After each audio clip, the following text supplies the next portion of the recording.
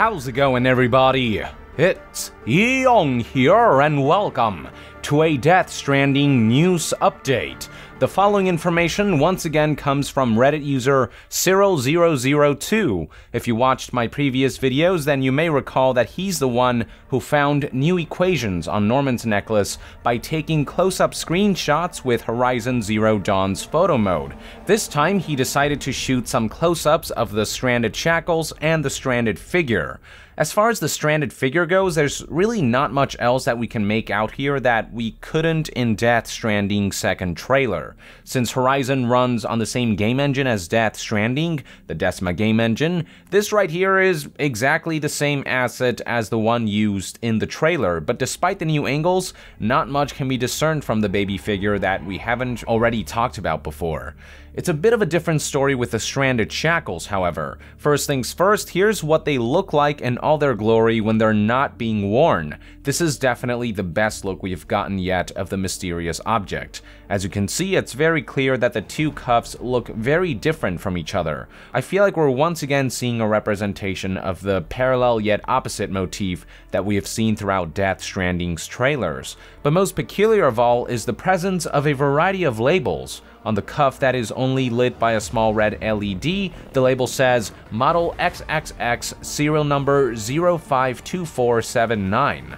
On the other cuff, the one with the blue light, the label says Made in XXX, and below that are the numbers 3385947. So there are two possibilities for this. One, these labels mean nothing and they're just little irrelevant details that you'd find in these types of objects. Metal Gear did this a lot, adding random barcodes and serial numbers on objects mostly for the aesthetics of it, with no real hidden meaning behind any of it. So this could be just that. On the other hand, it could have been Kojima's intention for Horizon players to find this, and for at least one of them to spread the word about these labels and numbers because they possibly mean something.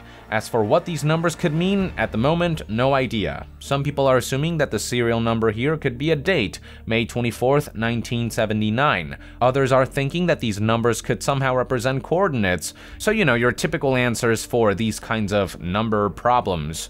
The only tangible information that all of this tells us is that these handcuffs are indeed man-made. That seems like an obvious thing to say, but with Death Stranding featuring bizarre beings like these 5 monolithic figures who look humanoid but could be alien in nature, you never know where something as bizarre looking as these shackles could come from. But based on all these labels, they do look to be man-made, human-made.